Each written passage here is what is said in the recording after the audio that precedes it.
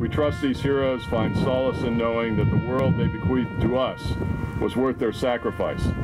Now it is up to all of us to keep their memory.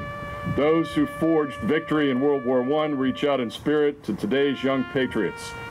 They are still fighting for the freedom in distant lands, giving themselves so that others may have a brighter future. We're honored to be able to call such men and women, past and present, Americans, Belgians, friends.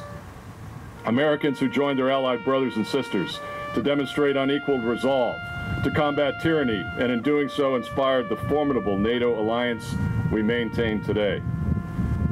We are inspired by their service and humbled by their sacrifice. As we pause each morning, each November, to give thanks to those who left us too soon, we have the peace of mind to remember the ground under our feet is the very ground these heroes fought to free.